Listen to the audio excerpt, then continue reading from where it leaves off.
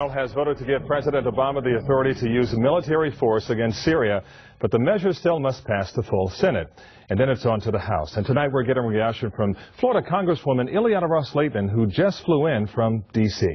Mine would be an aye vote, depending on the wording of the resolution. If there's a resolution that calls for limited, targeted attacks that are short in duration, that would be something that I think would send the proper message to al-Assad and to future thugs that you cannot use chemical weapons. If you use them, responsible nations will take note.